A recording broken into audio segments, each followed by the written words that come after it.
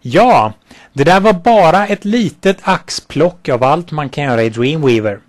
Dreamweaver är ju som vi redan har sagt idag ett otroligt kompetent verktyg för att skapa nya webbplatser med, för att administrera webbplatser med och dels även för att administrera många olika webbsajter.